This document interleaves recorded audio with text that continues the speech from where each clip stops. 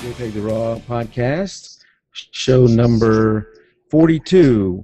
And tonight we have Sylvain Gentile. Gentile? Gentile. Gentile. I got his first name right that time, didn't I? Got it. Yes, you did. I've been messing up his last name every time we talked. But I finally got it, the first name right and messed up the last name. So tonight, hopefully Kathleen will be joining us a little bit later. Last week we did not have a show. I'm getting a little bit of feedback from somewhere. Anyway, we'll keep going. Last night we didn't have a show, Tim, but we did do a special thing. We did a hangout.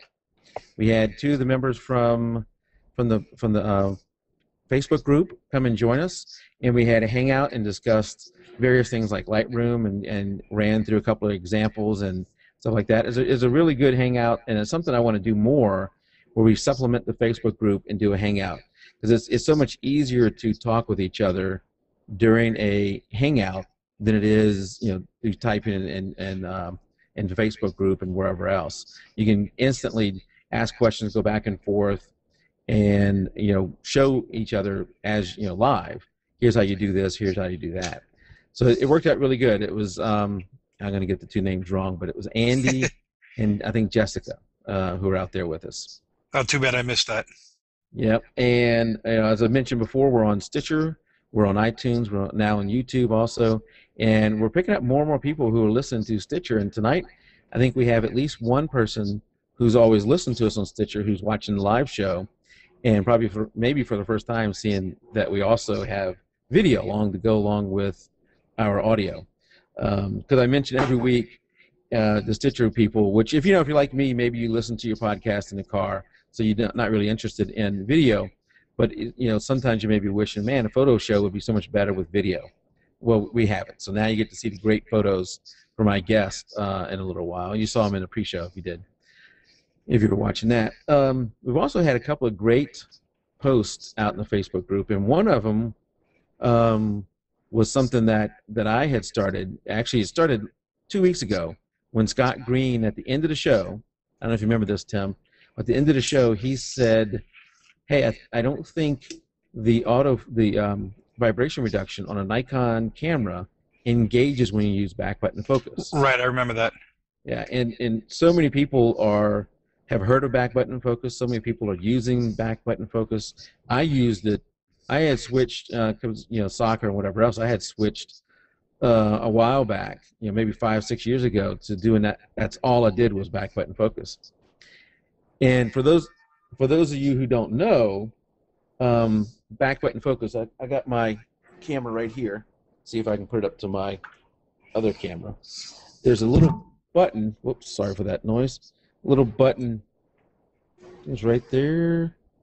The AF/on button, that you can use that to focus rather than your shutter release. Right. And that way it separates the two, and you can hold that down, focus, and only take the and maybe you have that off the center of the frame. You can also move your focus points around, and in that way you have the two separated. I liked having the focus and the shutter button separated.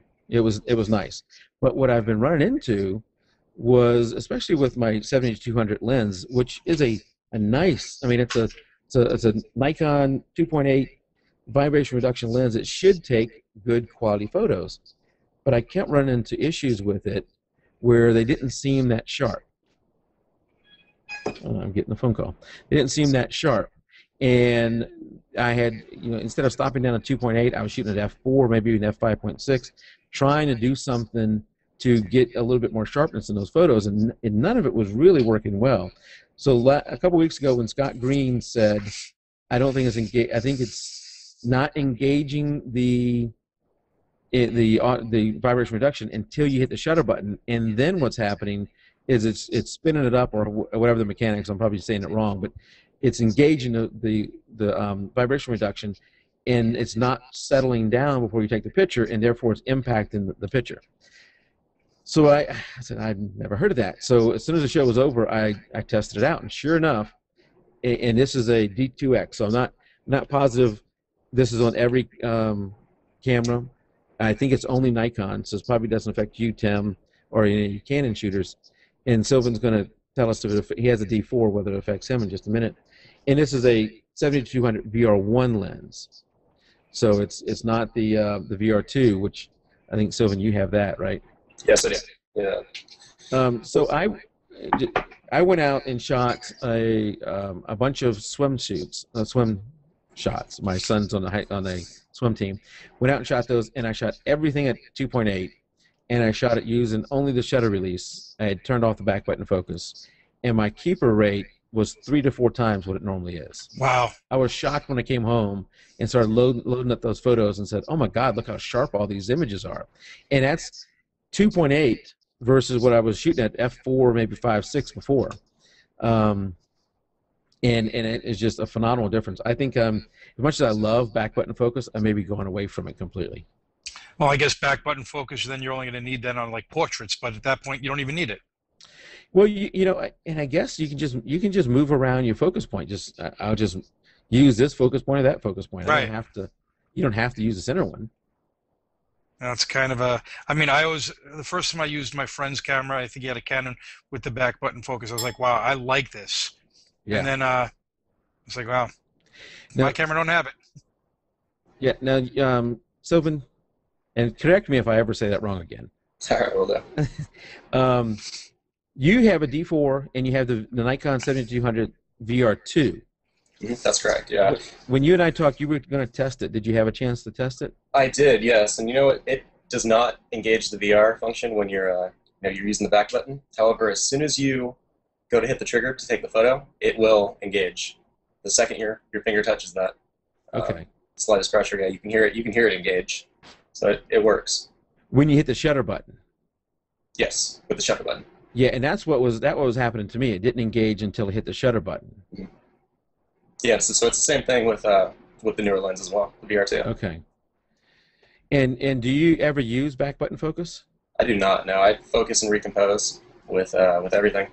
I mean, unless you're shooting something that's moving, I mean, I'll use continuous focus, and just place my trigger point where I want it, my focus point where I want it, and I'll move it all around. But for the most part, yeah, it's just all focus and recompose. So it really has not affected you because you're not using it that way. No, and I tried it. I tested it out, but it just wasn't for me. Yeah. Yeah. So I think a lot of people have used it, and if you're having any trouble, if you're shooting Nikon, and this really only impacts with a VR lens. So if you're not shooting with a VR lens, it's not an issue. But if you have any trouble with it, if you have a Nikon VR lens and shooting, of course, Nikon, and you're using back button focus and you're noticing any issues with your images not being sharp, it may not be you. It may be something with the lens, and even if you have VR2, it's not fixing it.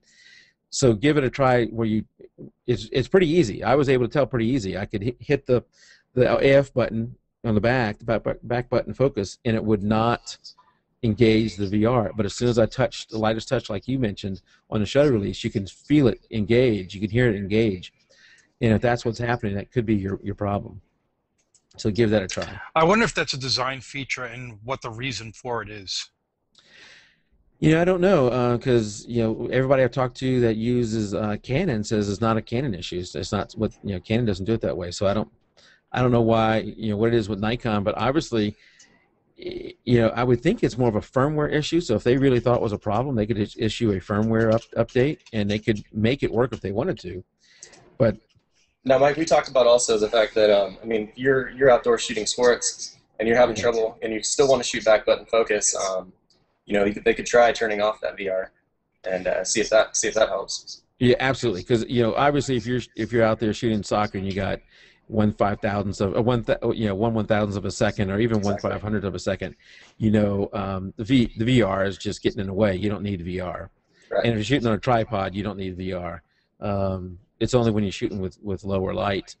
And talking about that, what you're shooting without VR turned on down to what level? What's your 7200?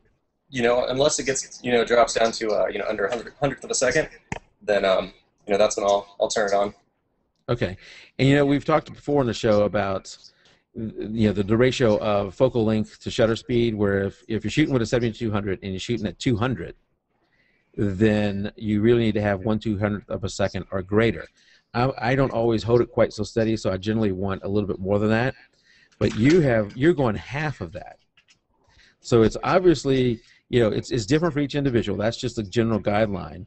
And you're able to, with your camera holding techniques, to get a much lower shutter speed at those higher focal lengths and still get a sharp image. Yeah, I mean, if the subject's not moving, then, I mean, like we talked about before, if you can get in a strong position of holding the camera and keep it steady, then you can be racked out at 200 millimeters and drop it down to 30th, 60th of a second, especially with that VR turned on, then it makes a big difference. Yeah, and of course we're only talking about stopping your movement, not the subject's movement. So right, exactly. If you're shooting soccer, like Tim, your son was practicing soccer tonight, you're not going to stop a soccer player at 1/100th of a second. You're going to need something greater than that. Yeah. All right. The next thing, and this is where I was really hoping Kathleen would come on, and I don't know if she's coming because she sent me a text that said, "Oh my God, I completely forgot. Sorry, I don't know. 8:40." She said she'd be here. 8:40. 8:40. Which time zone? Ask her.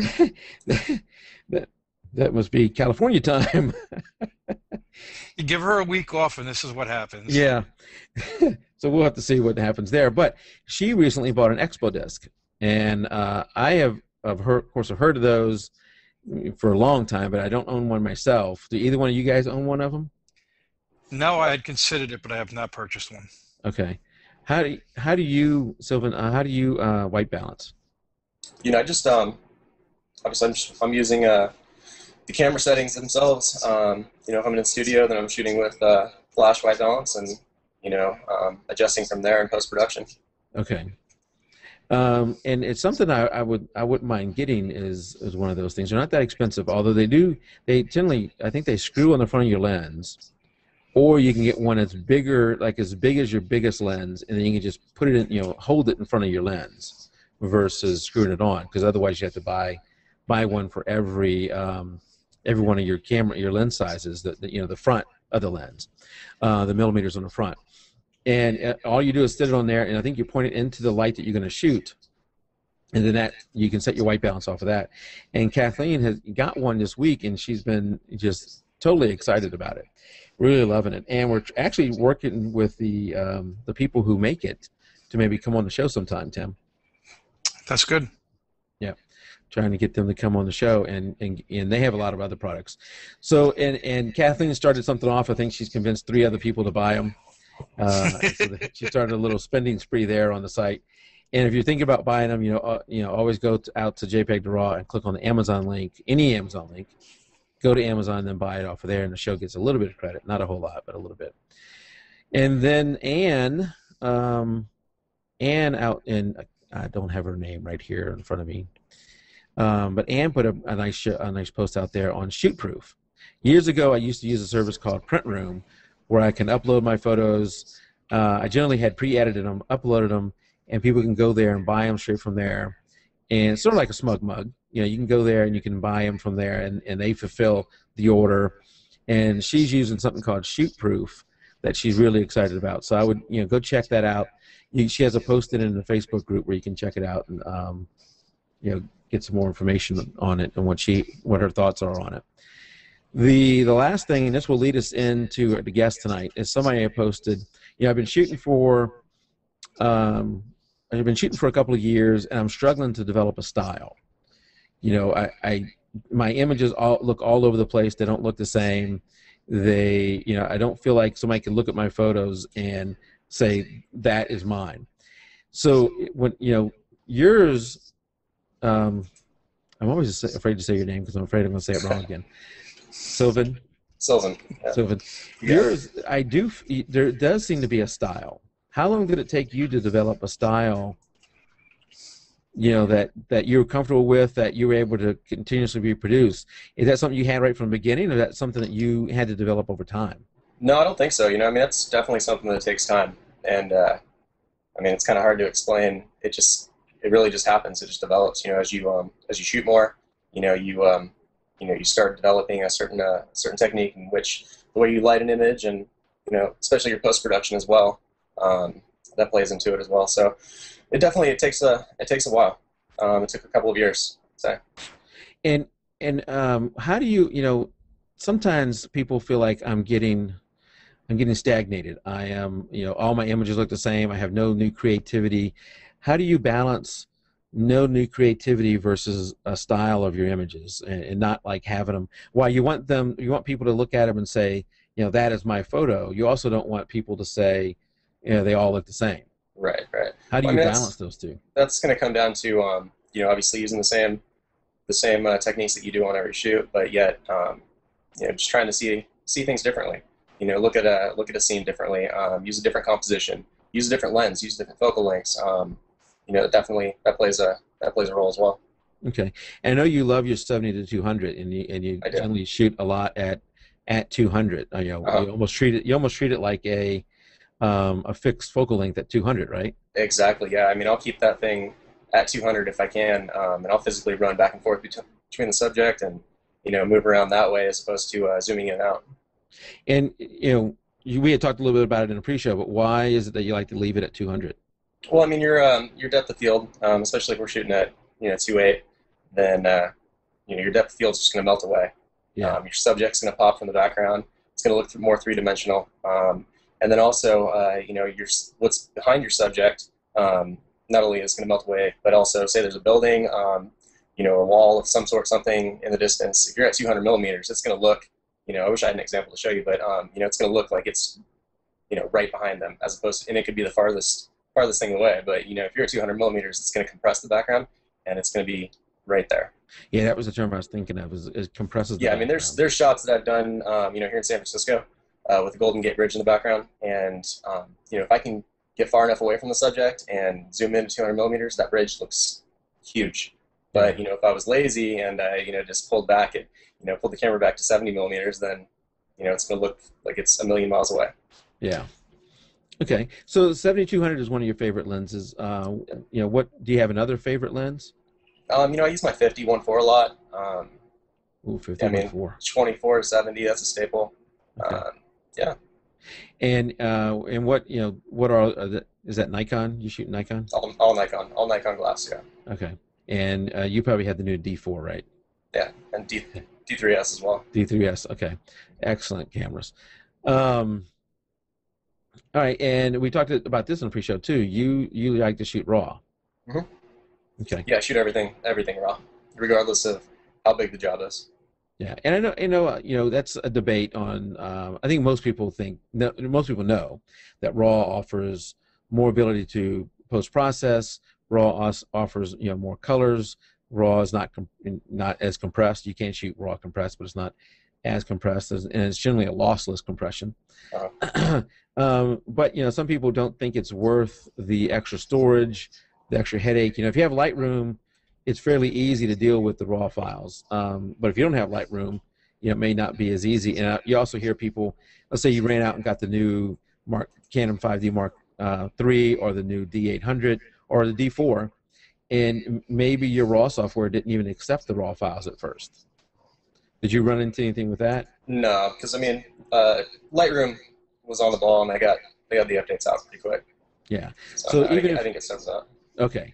So even if you did, they're going to quickly. That's one of the things they do. A lot of Adobe does is release Photoshop and Lightroom updates for new cameras, because every even RAW specs within the same brand are different for each camera in some slight way. So we've talked a little bit about here, but we haven't actually talked about you too much. And how did you get started into photography, and how long have you been doing it? I've been shooting photos since I was 14 years old. My dad's actually a professional photographer, and I had the opportunity to work with him at a young age, and he gave me a lot of insight and knowledge that a lot of people don't get right off the bat. So we were discussing shutter speeds and f-stops when I was a freshman in high school, and then from there I shot my friends wakeboarding, snowboarding, shooting professional events in extreme sports, and then from there going into shooting portraits and engagements, weddings, and now commercial. Now, wakeboarding, were you on the back of a boat trailing, leading the guy? Yeah, you'd either be in the back of the boat, shooting from the boat while the rider is riding behind you, or I mean, we'll even have a chase boat, is what it's called, and we'll be behind the rider in another boat shooting. Now, I imagine you got to have some pretty high shutter speeds, one to stop the action of the guy, the person doing it, but also to level out your motion. Right, exactly. And if you're on the boat's moving, so you got to hold it steady, obviously. So there's a lot of throwaway shots. Yeah. But then you get that one keeper that's there. But I mean, if you can get your shutter speed over 400th of a second, I'm stopping images that are moving pretty fast. Really? So even just 400th of a second, you're able to stop? 640th, yeah. I mean, it doesn't take, if you get that, I mean, there'll be like I said, there'll be a couple throwaways, and then you get that one image that's perfect. Now, what about the vibration from the boat that you're on? I mean, I would think that's also going to be something you have to compensate for, and 400 is pretty pretty low. Not too much. I mean, obviously, if it's a sunny day, I've got my shutter speed a lot faster than that. But as it starts getting dark, we start dropping down a little bit. Mm-hmm. Okay. Well, with the D3S and the D4 are excellent with noise. Exactly. We talked about that the other night. Yeah, way better than my old D2X. I mean, I have no problem, shooting at 6400 ISO, which I did actually just the other night. I was in a church and it was pretty dark. I didn't want to use a flash to disturb anybody, and the subjects aren't moving at the altar, so I was hand holding at 200 millimeters, 30th of a second, vibration reduction on, 6400 ISO. Wow, that is awesome. So now you do what you say, like 35 to 38 weddings a year? Yep. And would that be your primary subject that you shoot, your primary thing you do for business, or? Right now, yes, yeah, for the most part, it's 90% of my work's still weddings, and then transitioning still into doing more commercial work. Okay. And we got some of your images here. Let me see if I can start pulling up some of the images, and we'll have them playing as we're talking. Yeah, we're gonna try this. It'll take a second for it to come up. We're gonna try it this way, Tim. This is a new way. We got the image, the main thing, and then us down here in the lower corner. Okay. That way we get more on the image. And they're in a slideshow, so maybe I should just stop them. And you want me to pull up the ones you sent me? I mean, if you want. I mean, the ones you grabbed are good too. Those are fine. All right, let's. I need to stop the show. Stop the slideshow, so we just have that. Oops, that's not going to work. There we go. All right. Now, the one thing I noticed when I was going through your photos is the light is just always so powerful. We all hear that. I think anybody who's a photographer hears it's the light, it's the light. It's obviously other things. But I look at your images, and it's just absolutely fantastic. You're doing a great job of balancing the ambient light, and I imagine here you had some kind of flash that you're also using. Right. Yeah. I mean, this image right here, we're using I was in the water, so I took an Alien B1600 out and used a small softbox, 24 inches, and shot directly into the sun as it went down. I mean, this image was a lot brighter in the background, so I'm overpowering the sun right here. Yeah. So is this what time of day? What time of day is this? Like sunset or sunrise? It's sunset. Okay. But that sun is still pretty bright out there. Oh yeah. So I mean, it's I think my f-stop on this image was probably about either f11, f13. So okay. It was still pretty bright. And so you brought an Alien B out there. I guess you had a battery pack for the. Yeah, I've got a portable battery. Okay. In a backpack, travel around with me. Yeah. Hopefully he's not plugged in well in the water. Right. Yeah. And you said Alien B 1600. So that's probably more powerful than what you would be able to do with something like this. The speed light. The speed light. Yeah, you're not gonna overpower it. I mean, even if you shoot 1-to-1, you're not gonna get that. And this is something we'll see as we go through several of these. Is the again, the light is so powerful here. The colors are so rich too, and the rim that is created around the people with the light behind them. I love that too. I do this this is during the first dance at a wedding I actually shot just last week. So I was editing the images today, and that's when I shot that over to you this afternoon. But yeah, during the first dance, I'll always I'll have an assistant or a second shooter, getting those nice evenly lit photos that are going to be what mom, dad, and grandma want, and what they're used to. But then my clients are looking for something more dramatic, so this is what we do. I'll have a speed light behind them, illuminating them. This was probably like 1/8, power, and then I'm shooting at f2 with my 50-1.4. Okay.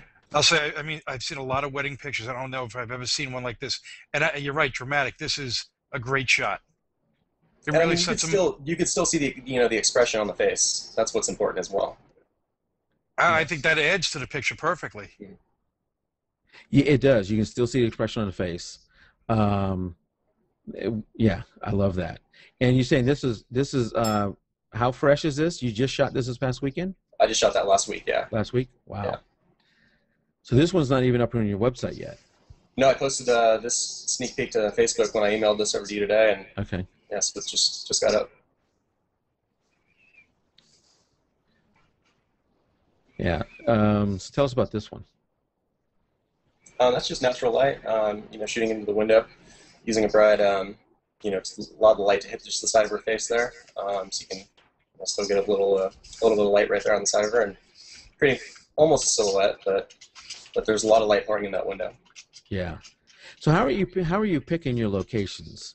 Do you have some places you always go to? Is it different for each couple?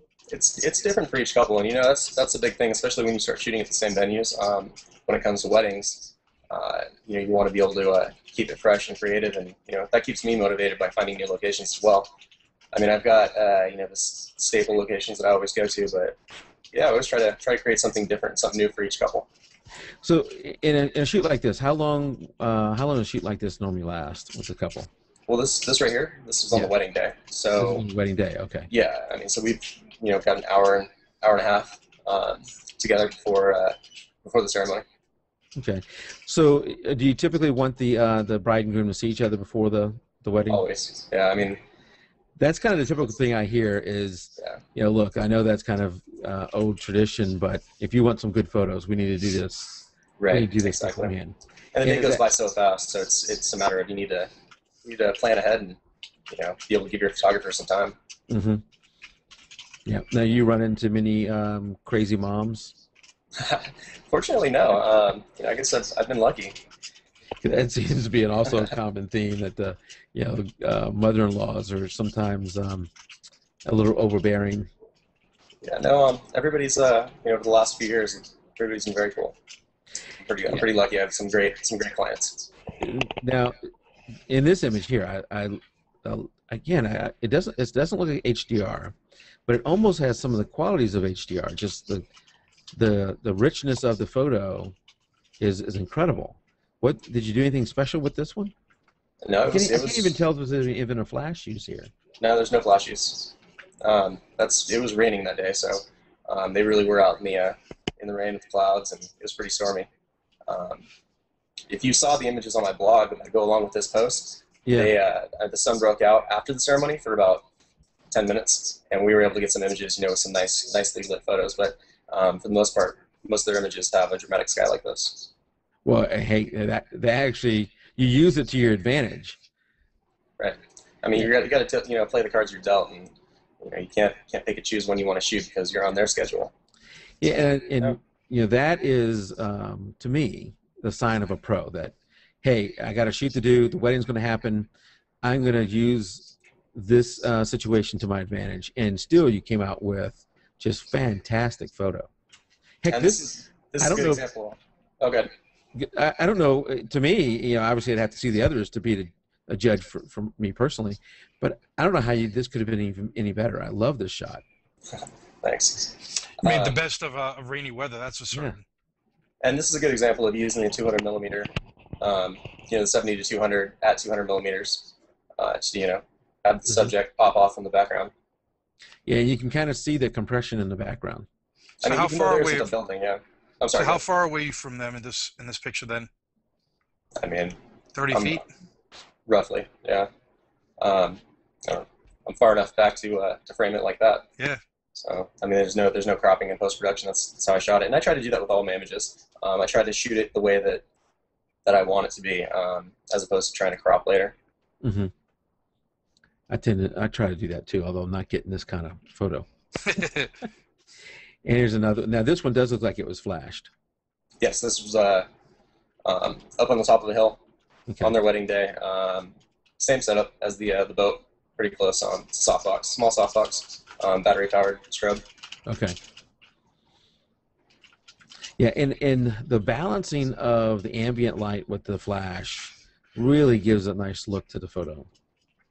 Yeah, I mean, you got to be able to bring out those tones with the sky, because you know the sun was setting, so you didn't want to kill the ambient light completely, but you know enough to still bring it out. This is one you sent me, and it's also one that I picked myself when I was going through it, because for one, blue is my favorite color, so you got that blue in there, and of course the smoke and the way the smoke is lit, and then I don't know how well this comes through the chat, but the bottom of it almost has a tilt shift look.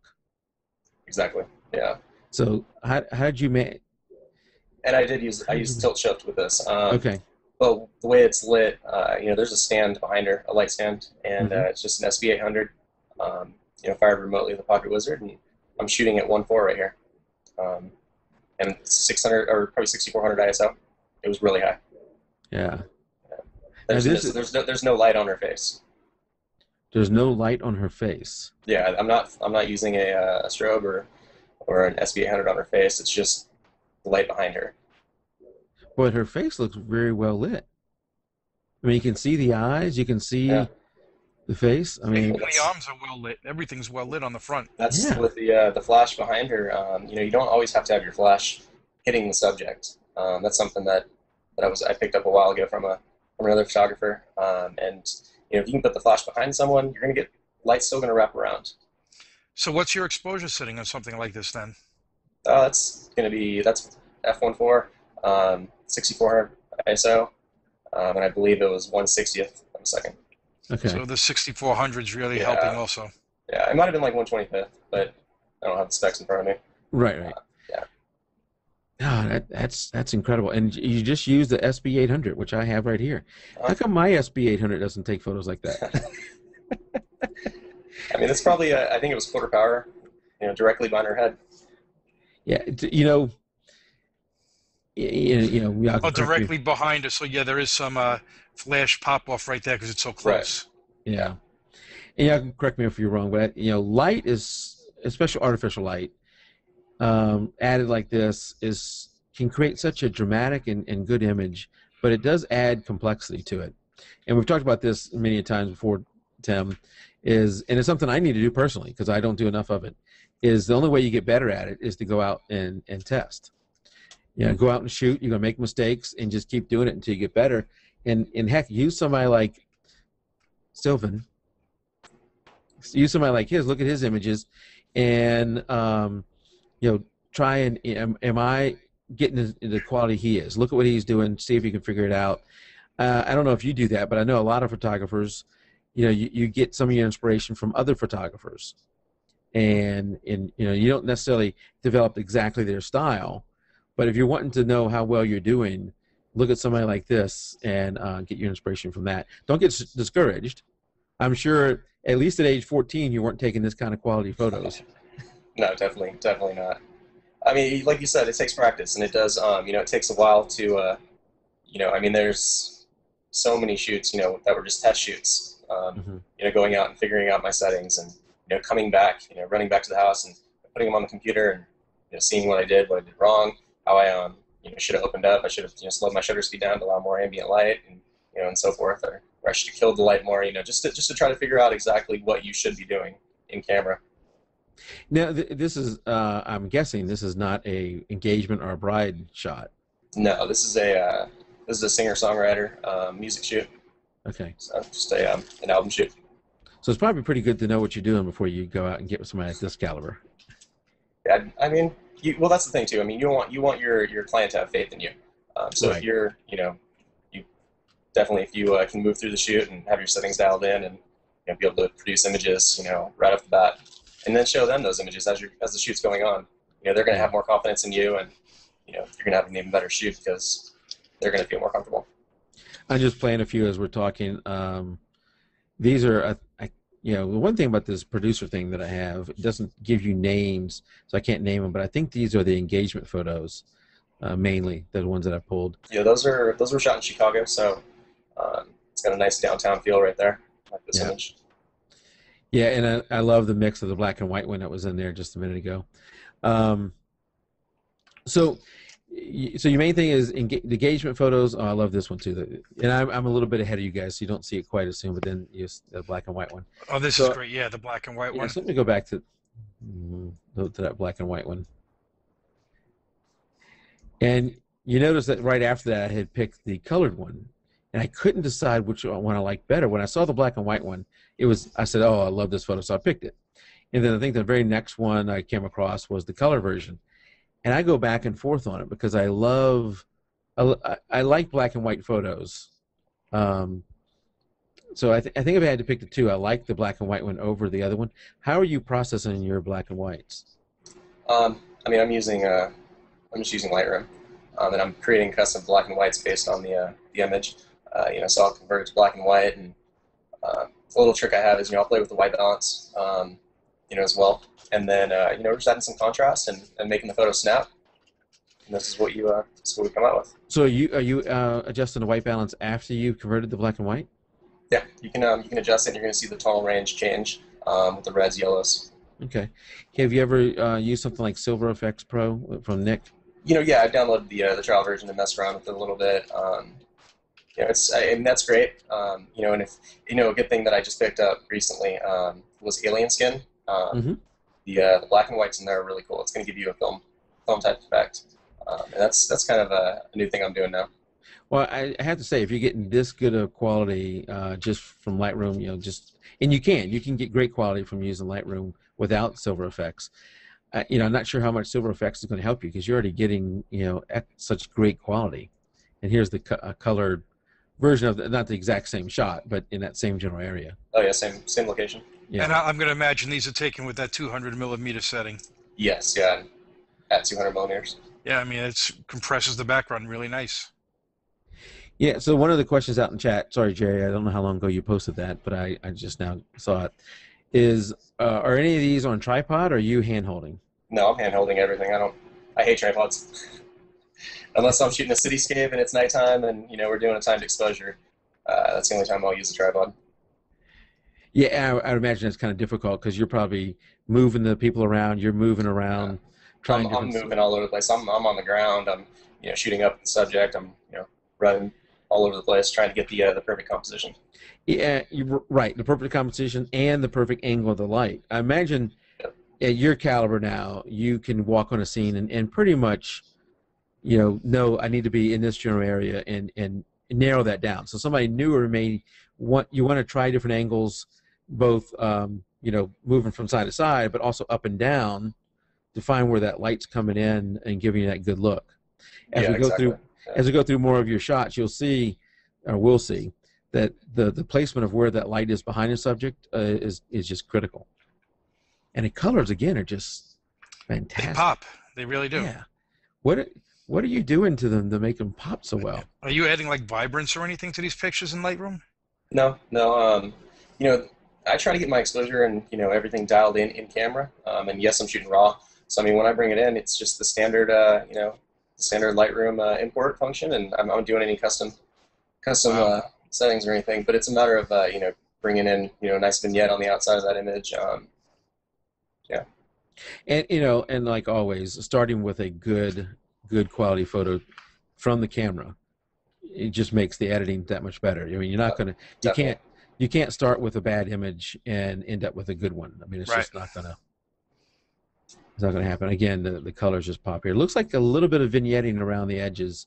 Do you add any vignetting to your images? Yeah, I almost always add at least some vignette. Some images more so than others, but there's always at least a little bit. You know, I'm trying to bring the viewer's eye directly to the subject. I like a little bit of that too. I like to add a little bit to mine. And that's part of, like you said, you know, developing your own style. That's something that I can identify with now, and It's pretty much on every image. Yeah, because ultimately, oh, and see, I pulled that one too. So I pulled one of the same ones you did. Ultimately, you got to do, and hey, I pulled another one. Look at that. I had some of the same ones you picked. On the same page with that. Yeah. Okay, let me stop it on that one. I need to do it this way. This is one of those where the light, the sun, I guess, you can't see where my mouse is pointing, but you can see where the sun is coming and how the background is blown out. So here's one of the things I typically do, and I'm still developing my style. And I'm not a pro. Everybody who listens to the show knows I'm not a pro, so I don't have to worry about clients. But you still want to get good photos. So one of the things when I do and bring it into Lightroom is I have the red, the white and the black clipping warning turned on. So typically when I see red in a photo and it would highlight it red where the clipping happens, oh, let me go to highlights and pull it back. Oh, let me go where you see a little bit of blue because it's the blacks have clipped. I try and pull that back a little bit too to bring that in. But hey, that's not what you want on every photo, because you let the background blow out in some of this. Yeah, that's funny you said it, because when just a few years ago even, I was doing the same thing that you just explained. I'd come in and I'd look at that and I'd say, oh, I need to bring worry about bringing in the blacks and not losing detail there, or oh, let's bring the recovery, when they had the recovery slider before, Lightroom 3, and I'd slide that all the way over to try to save the highlights in the sky, but why? You don't need that detail. Exactly. And I feel it's going to kind of muddy the photo a little bit, and it's just not going to pop the same. So now it's a matter of, I'm not worried about that sky out there. If I was, then I would have hit him with a flash of some sort, and I would have gotten a darker background. Well, and what makes this is how it works for me is they are excellent exposed. You can see the detail there. That's great. The trees you can see enough details. Some of it near the sun kind of blows out, but even further down, not the trees that are closer to them, but the further down trees, you can still see the trees. So it's different if like the whole sky was blown out. That probably would not have made this image. To me, being able to see, and even the trees, now I'm looking at the trees that go along the side as they kind of go out and kind of fade into the blowout, that you're using that to the advantage of the image. Yeah, definitely. I'm more concerned with not losing all the detail in the blacks, especially in this situation here, on his, because he's wearing black, obviously. I want to see a little bit of detail there, but you know what? If it makes the image better, more dramatic, to lose a little bit of that detail in the back of his jacket, then so be it. As long as we have a good a proper exposure on their face and their skins, or their skin tones, then that's all good.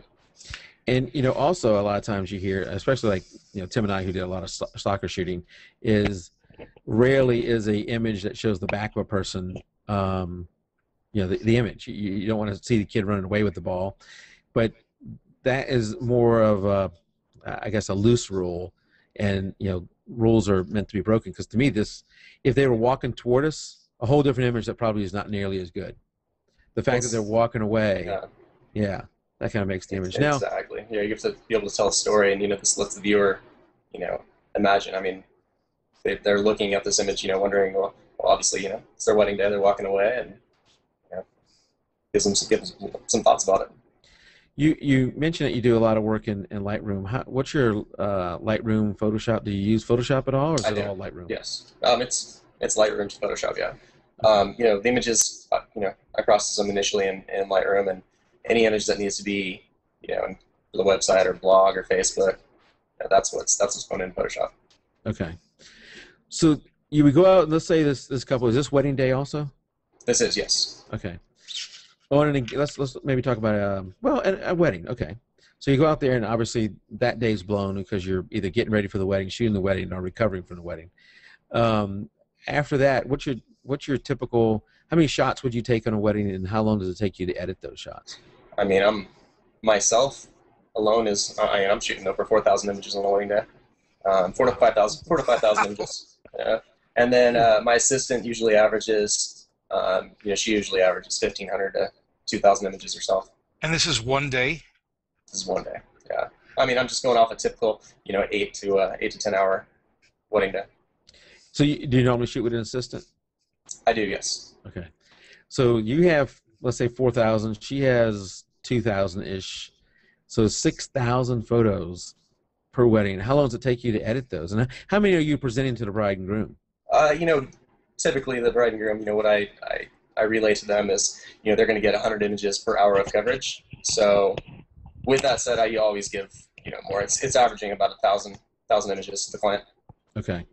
And how do you give it to them? You giving them a CD or a DVD, obviously. It depends on the package. You know, I don't give away all the files to everybody. Yeah.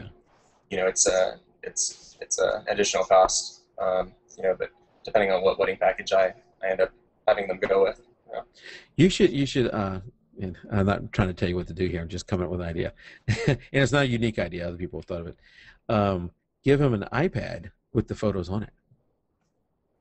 I've heard of that. Yeah. And of course, included in the price that they pay. Oh yeah. Yeah, really. Yeah, but I would think 1,000 pictures that you're giving, that's probably pushing the size of an iPad. Well, you wouldn't give them full resolution because you want them to purchase them, right? Yeah, right. Yeah. Well, even if even at 1,000 images, you know, you know, they would get JPEGs if they do get the CD. Then, right. You know, it's going to fit on one DVD usually, 1 to 2. Right, and then they're buying prints off of that. Oh. Yeah. Okay. Okay. So, did you say how long it takes you to edit those? I don't. Oh no. You know, you asked what the standard process is. I mean, it's, you know, I come home from the wedding and I back everything up, you know, typically that night or the next morning, to at least 2 different drives, burn a disk, you know, the JPEGs, because I'll shoot raw JPEG on some weddings. You know, that way they're double backed up, and then from there it's 3-ish hours to just try to cull those images down to a manageable number, and then I'll usually go through 2 rounds of knocking it down from 6,000 to 1,000. Okay. Yeah. Wow. And so now you've got it down. So that's 4 hours, whatever, to get it down to a manageable number. You've culled the list. You've culled the shots. How much time are you spending on each, in total? Maybe not each image, but editing those images and getting them ready to present to the client. You know, I can get through a wedding. You know, if it's you know, in one day usually. You know, 4 to 5 hours. 4 to 5 hours. Yeah, it's, you know, it's a matter of not if I can sit there that whole time and do it. You know, that's true. Usually, yeah. I'll break it up. I mean, you know, I have shoots going on almost every day, and you know, I'll go out and shoot and then come back to it and, you know, pick up where I left off, because that's, you know, it's kind of a long time to sit in front of the computer. Oh, you're gonna make a lot of people sick. They're gonna look at you. Got 1,000 shots. You spend 4 to 5 hours editing, and you get this kind of quality. Yeah, I mean, the images are pretty much. I mean, at least for me, they're, you know, the exposures are already, you know, for the most part, are all dialed in. Yeah. So it's just a matter of, you know, using Lightroom to its full potential, and you know, creating, you know, going through and creating you know, a couple of presets for that certain wedding, and just, you know, blasting through it. But Tim, you know, we talked before about how you know, one of the things we started the show, I wanted to have guests come on so I can learn from them and get better, and, you know, enjoy their work and hear, you know, hear them talk about it. The one thing that has been a side effect is each show I realize how much I suck. How much further I have to go. Maybe let's not say that. How much further I have to go. I mean, your images are inspiring. It makes you want to go out and shoot. And yeah, I'm not going to get this kind of quality, but it gives you, you know, it's just, it really makes me want to go out and improve what I'm doing and try and get better out of the camera, and you know, don't rely so much on the post-processing, because that, you know, you're not earning that much money when you're sitting at your computer editing photos. You're earning your money when you're out there shooting for 8 hours and working with the clients and other things. Exactly. Yeah. Well, I just think about it. I go out and take 200, 300 pictures at a soccer game, and I'm lucky if I make it through in a day going through all my pictures, and he's going through several thousand. That's just... Well, you starting at 6,000. So I guess if you take the 6,000, the time it takes to cull and the time it takes to edit, that is almost equal to the amount of time it took to shoot. So 8 hours of shooting equals roughly 8 hours of culling and editing. But I got that. That's not the standard. You know, what people usually say.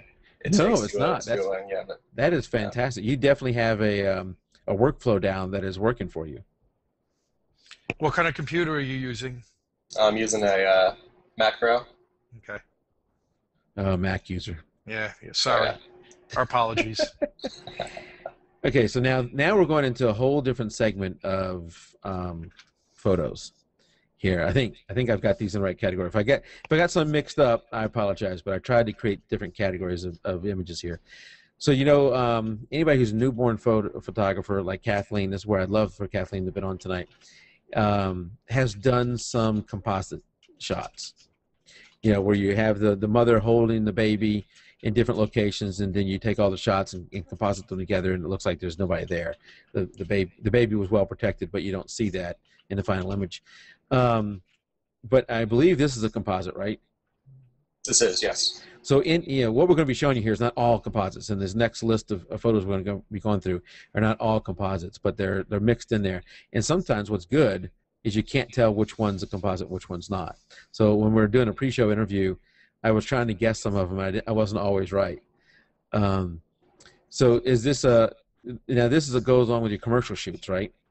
Right, exactly. Okay. So you want to tell us a little bit about this one?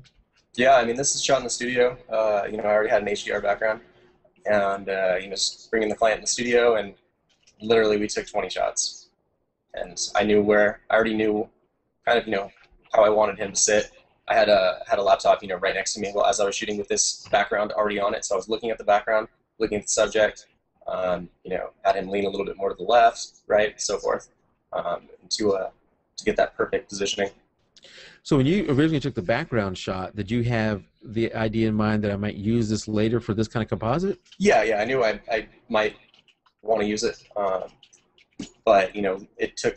There was options for backgrounds that I had, but going through, I realized I could use this one for this certain application. Okay. Do you spend much time going out and just taking images that you might think that, hey, maybe I could use this as a background later on? Not as much as I'd like. I'd like to be able to get out more. Yeah, because that sounds like that'd be fun. When I have some free time, yeah, definitely. All right, earlier in the pre-show, this is what I was talking about.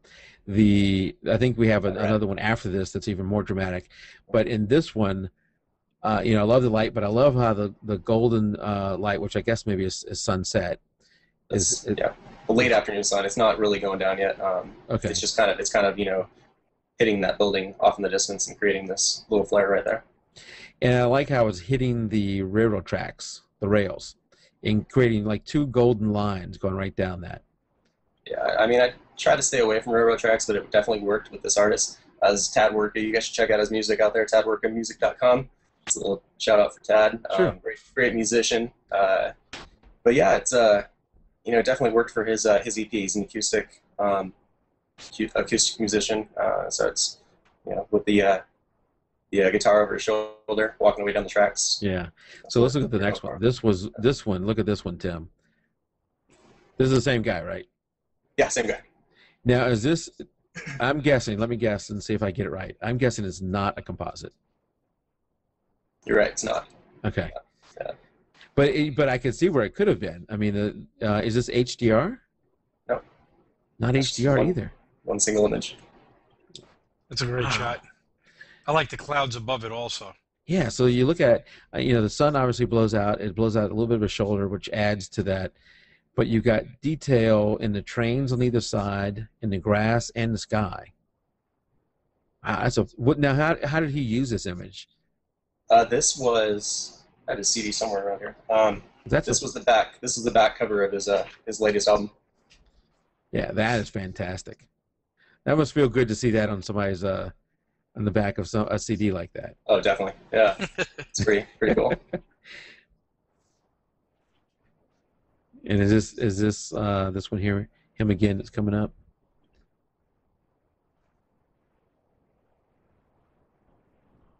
That's not a composite, no. Is that him again, though? That's him, yeah. Same. Okay. It's all the same shoot, yeah. So now, how do you have the grass lit up here? You have a flash on him, or a? I do, yes. Yeah. Flash. Yeah, it's a battery-powered strobe. NSB 800 type? No. Okay. Like an Alien B? It was an Alien B, yeah. Okay. Yeah, fantastic. All right, this is what I was talking before about the light, the rim light around, how you got the light rimming around him like that. And I like how, I don't know what the little particles Looks are. like he's cut out and just added in. This was during one of his live shows to promote the album, and I don't normally like to post a lot of live show images. They all kind of look the same, but tried to create this one, or create a little drama with this image, and make it a little bit cooler than normal. And basically, there's a SB800 on a light stand, probably 20 feet away from him, 15, 20 feet, on the other side of the stage, and I'm just ducked down low enough to hide his head with that flash. So those little particles are that's just the way the light hits them and reflects off like that. Yeah, I got to imagine it when you're on the stage like that. There's all kind of little dust particles and stuff floating around that normally you don't see because you don't have light hitting like that. But like Tim was saying, when you first look at it, it's like, oh, he did a bad job of cropping that guy out of whatever he had him in and pasting him in there. But I think as you look at it, as you look at it, you can see that's a light behind him that's creating that edge, and that's really cool. And the only light that's hitting him on the front portion of the image here is just the stage lights. Yeah. It's at Yoshi's is the name of the venue in San Francisco. Really good lighting. All right, I think I guessed this one right when we were doing a pre-show interview, and I guessed it's not a composite. Right. Is this Alien B also again? This is a Pro Photo. The same idea. Battery powered strobe. And who is she? Just this was a test shoot, actually. Oh, okay. Test shot. Wow, that's fantastic. Yeah, really, test shot. I wish my good shots would look like your test shots. Okay, so you're out in the field. You got the dramatic sky behind her. You light her. How long does it take you to get the lighting just right? Because I know if I was shooting with my SB800, and this is where I need to practice more, I mean, she would get bored and walk away before I'd get the light right.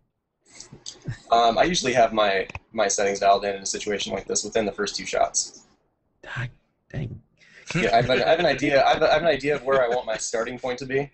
I have a starting point in my head, and generally, we can get it dialed in within 2 shots. Yeah, that's fantastic. And that's like you said. If you can, the sooner you can get your settings dialed in with the subject, with the talent, you don't want to lose them. You don't want to lose their focus, their attention. Absolutely. And somebody like me has no business taking somebody like that out there. I need to be practicing in other ways for able to do that. That one obviously is not a composite. There was some I thought I had that were composites, but I thought were excellent composites.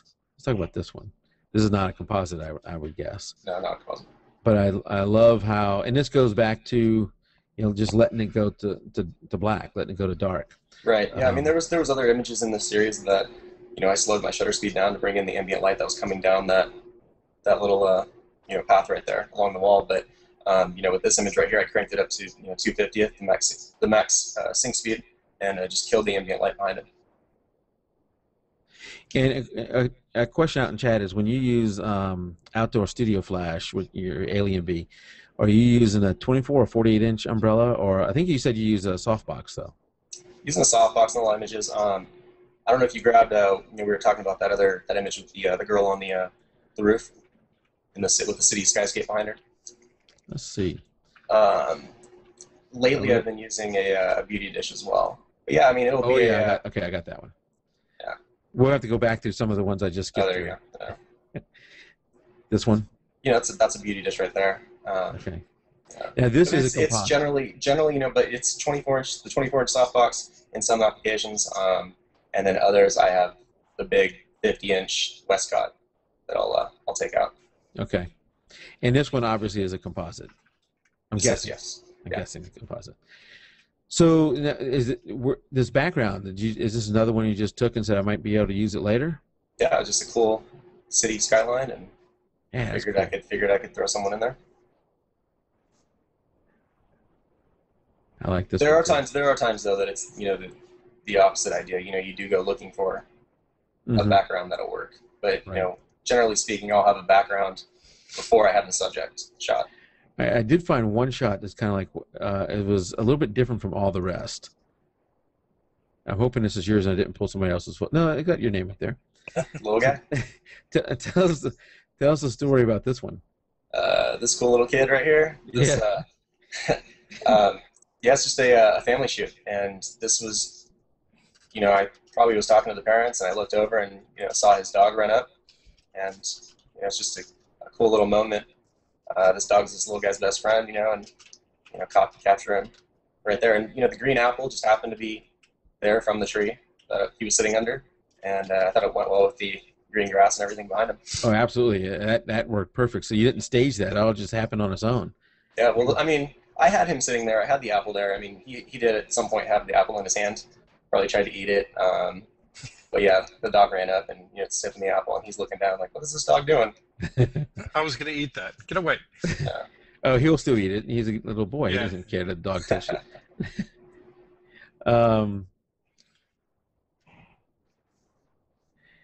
Yeah, this one I just like because of the colors. I like the color of his shirt, the color of the background.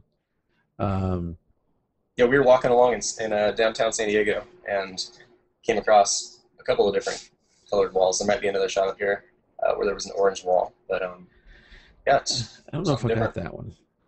I got the orange wall. So I'm gonna.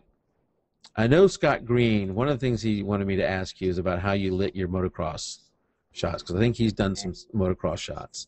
I wish he's out there in chat. He must be out He's shooting with himself. Kathleen. He's out with Kathleen right now. Yeah. She sent me a text. She's not making it tonight. Yeah, this image right here and the other motocross image were just lit with one SB800. And or maybe that might have been an SB900. Yeah, same thing. Yeah. You just set it up on a stand or something and let him come by.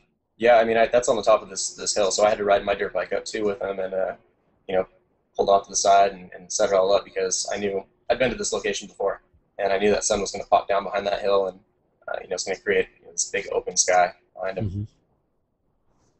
Yeah, so I'm just giving it some fill flash really right there. Fantastic. So you knew you only had about 10 minutes to get that shot off. Exactly, that sun was about to go down. Yeah. Yeah, that's one of my shots that I like a lot is of our Swanee Town Center, and I went up there about an hour and a half before sunrise, and I wanted to get as the sun was peeking over the buildings and get that. It wasn't HDR. I didn't shoot at HDR, but get the city. I mean the town center there with it just peeking over the top. So I found my spot. I took a number of test shots, all this kind of stuff, and I'm taking them as it's getting close. The spot where it was at the perfect spot was maybe 2 minutes at the most. Yeah, when that sun starts to drop, it goes fast. Well, and this was a sunrise, so same difference. Yeah, a minute before that, it wasn't peeking through. That a minute or two, it was, and then after that, it was too far over. Yeah. I mean, it goes by so fast. You've got to be ready. So now, this I'm guessing here. This is a composite. Yes. Okay. Yeah. Yeah, it's a composite. This is a shot in the studio. Same lighting setup. I use the same setup for my comps. Use a 3-light setup. Gridded softboxes on the back, hitting our arms to give that that nicely lit side light right there. And then I used a 22-inch beauty dish on this. Okay. For the key light. And I know this is all, you haven't done many hangouts, but I just got the warning that says, am I still here? So you'll be getting a warning eventually asking you if you're still here once we get to around the hour. If you don't click on it, it'll kick you out. So just be looking for that. Okay, and I don't know how many of her I got, but I noticed that you shot quite a few of her and emphasizing her tattoo. Right, with the and then I used her for for the composites. Yeah. Now she's not the same girl that's on the building, is she? Yeah. This one? She's that same girl there? No, that's different. That's a different girl. Okay, that's what I thought. Are you talking about the building? Yeah, right there. I thought you were talking about the image that was on the right. Oh, I'm sorry. No, so the building one with the umbrella is the same girl. Same girl. Okay. Yeah, no, this one I thought was a different girl. Now this one isn't composite, but it's just the lighting. This is a different girl right here. The lighting is just fantastic again. I love the cloud detail in it. I mean, that is what to me is the lighting is so is perfect where you still get the background detail. You're not losing that. It's not going to complete dark. She doesn't look like she's just been hammered with a flash. It's nice quality light. Yeah, and that's something I definitely strive to do is balance that light, because that's what that sky looked like. It was about to go down, and the sun was about to go down, and bringing out that nice kind of reddish orange kind of hue with the sunsets. Something you can't do if you blast her with too much light, and Right, that'll just turn black. Yeah, exactly. My shutter speed right here. If I didn't grab this image, I could have grabbed the specs on it. But it was down to like 15th of a second, handheld. So I'm shooting very slow to try to get that. And that's handheld. Wow. Handheld. There was shots with this series right here where that got down to 10th of a second. It was pretty slow. Yeah. Now I made a mistake in that I was going to show, before we started showing your photos, I was going to show one of the photos I liked from my swim shoot, the swim meet. Let's put it that way, not a swim shoot, but swim meet. And now I don't want to. You wish it was a swimsuit. I'm not going to show my image now. There's no way it looks any good. It's the one you had on Facebook. It's a very nice picture. Thank you. I might show it as we go to end, but that warning that's saying that we've been here an hour, I don't want to abuse our guests, so hopefully he'll come back at some point. But how about we open up the chat? I know Jerry has been out there. Mike, we've had a few people who have been asking questions. I might have missed somebody else. So why don't we open it up the chat, and if you have any questions, we'll try and get them answered here, and then we'll wrap things up and come back for that little bit of the post-show thing that I was talking about. Maybe I'll go ahead and show mine while we're waiting. No, that's not mine. Good. A couple of behind-the-scenes shots. I think I only actually, when I say couple, I think I really just have two. Oh, that's a great shot. Yeah, with him directing, telling people where to go. So that's your assistant taking the pictures, I guess? Yeah, standing back behind me. And that's the thing. How much time does he spend scouting locations? That is a great question. How much time you spend scouting locations? Because I am horrible at scouting locations. How much time do you spend scouting the location for your shots? Not that much time. Generally, when I'm driving around, when I'm out and about, I'm always looking at locations that could be possibly used for a shoot.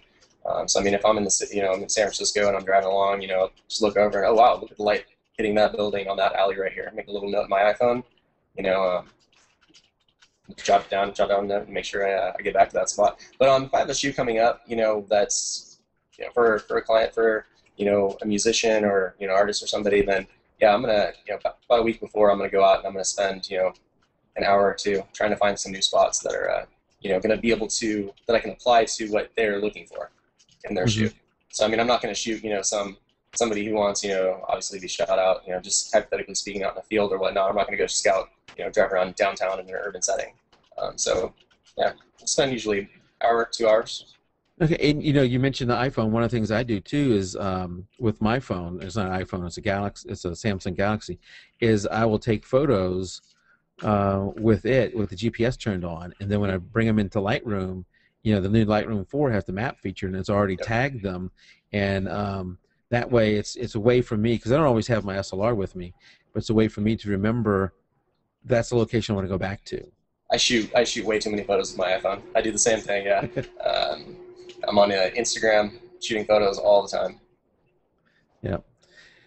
What settings do you use to upload your photos to make them so crisp online? Might never look. So, again, a lot of these are pulled right off of Facebook, and I think that's a problem that a lot of people have, is for whatever reason you're uploading your images to Facebook and they do not look as good on Facebook as they look when you edit them in Lightroom or Photoshop. Right. These, and even my images don't, when I upload them to Facebook, the pixels are getting crushed. So they don't look like they look on my blog or website by any means. But I'm making them 72 dpi. I'm sizing them down to usually around 900 pixels. I just size them the same way I do for my blog. Okay. And that's the standard setting. I think it's 920 pixels by some odd number and 72 dpi. I can't remember now if Lightroom does this automatically or if it's just a setting, but obviously anything you're going to be wanting to put online, Facebook or wherever else, you want to convert the color profile to sRGB. That's definitely I'm glad you brought that up. Yeah, I found out the hard way. Yeah, it's especially images that are outdoors that have been lit. That one of those last images that you shot or you showed with the sky, with those clouds. That was the girl against the fence. I mean, that image right there. If that was RGB, her skin will go green, or it's going to look all out of whack. Because you're probably shooting. I shoot in Adobe RGB or Adobe whatever it's called. It's a pretty wide gamut. And then when I'm editing in Photoshop, I'm typically editing or Lightroom in the Pro Photo.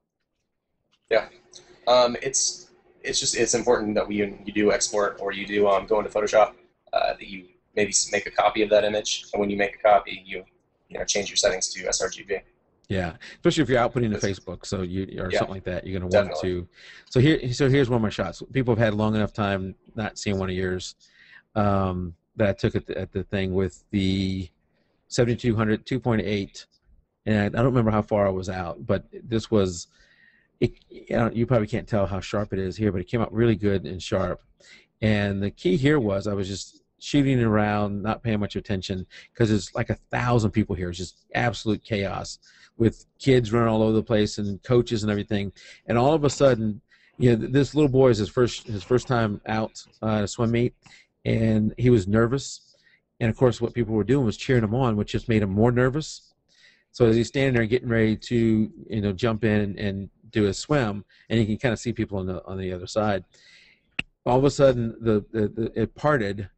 People moved out of the way, and there was this one shot. And there was people below him. I couldn't go any lower because there were people below him, and I was able to get that one shot. And then, of course, my wife, when she sees that, she goes, "Oh yeah, that's a good shot. Too bad he's not on our team." I don't know who that kid is. He's on somebody else's team. He's on the other team. Like, what the heck? I got to delete that. I was about to say crap. I just won't use it. But I was going to get rid of his name. He said, there's so many kids there. Every parent would just think it's somebody else's kid. I'll just remove his name from his back. And it turned out he was one of our kids. So that turned out all right. That's funny. It's not our kid. Yeah. Now, okay, next question is, you say you use in-camera white balance, no expo disc, no gray card. No gray card or anything like that. Are you using auto white balance, or how are you setting your white balance in the camera? I never use auto white balance.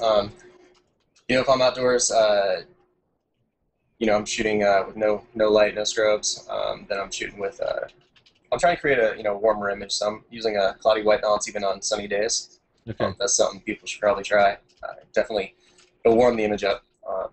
And I love the skin tones that come out, especially with the D3S and the D4, with those in-camera settings. However, if I'm in the studio, then I'm shooting with flash white balance on the camera. Do you ever use just the Kelvin settings? Yes and no. A handful of times I've had to in certain reception venues for weddings. There'll be some kind of crazy pink, blue lighting, depending on whatever they have, and I'll have to really get it dialed in with Kelvin. But for the most part, I just know what the image is going to look like now with enough test shots that I've done. When I first got each of these cameras, that I know what the white balance is how it's gonna react to the image. Very good. And somebody said something about the shot. I got to find the parents. I'm sure I'll see them next week. So I actually in 2 days is when that happens. So we'll see. It's up. It's actually somewhere where they can buy it or get it for free. I'm doing that for free. It's my kids' team. I don't charge. So we need to be wrapping things up here. Any last questions before we wrap things up? I want to thank everybody for coming out to the chat. And Kathleen, I got a text during the show. She's going to be so upset she missed you. She, apparently she had a rough day. And the show slipped her mind. So she's really upset that she's missed you. And she's going to be more upset when she goes through and see all these photos. And hopefully she'll be back next week. So, let's see. Uncle Silly, your pics are epic. I don't know what that means. I'm not quite sure what Uncle Silly is. I don't know. Maybe Thanks we're for the getting kind comments, everyone. maybe we are streaming live to Facebook, and we could be getting Somebody that knows me must be jumping on there. Oh, is that you? Are you Uncle Silly? What's the name on there? Oh, Jerb. That's Jerb. that. You know who that is? That's the little boy with the apple and the dog. Wait, he looked like he was 3. No, he's like 1.5. They're learning real fast, Mike. Yes, he's a smart kid. Yeah, wow. He's already coming on like podcasts and watching podcasts and typing messages. He can probably spell better than me. So, as we streamed a bunch of his photos here. You looked at a bunch of his photos, but they don't do justice to what you'd see on the site. And I can only pick a few. So, go out to the site. We'll have his links in the show notes. Go out to Sylvain's.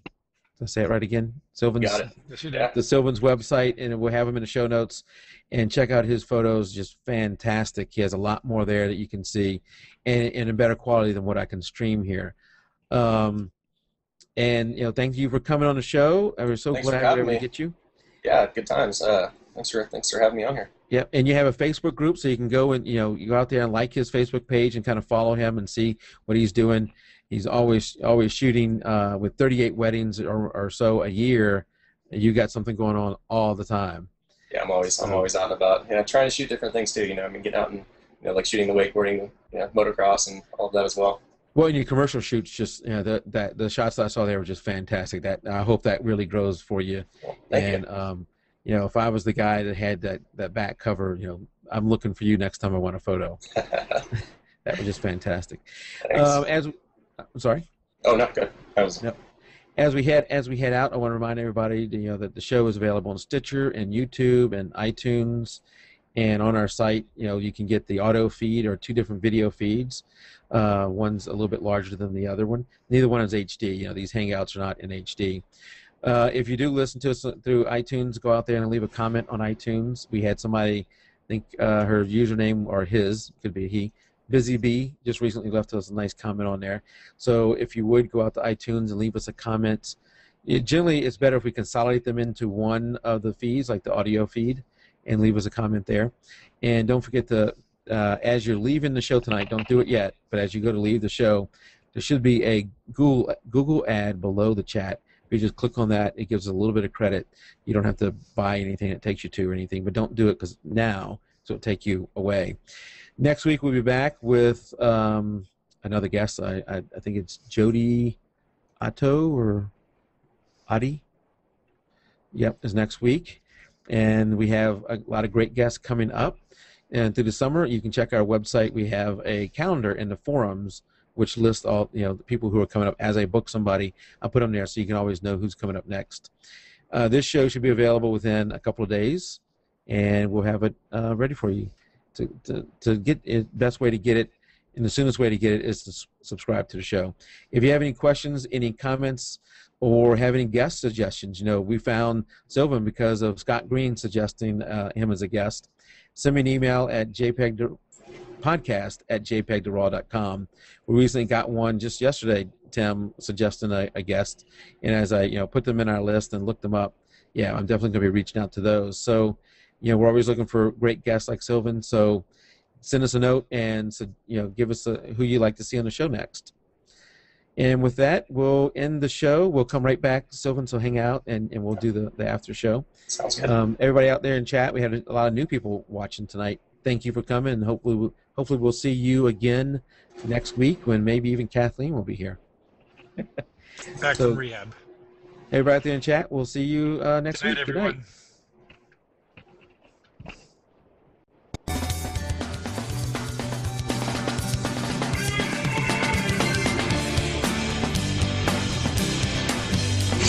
night.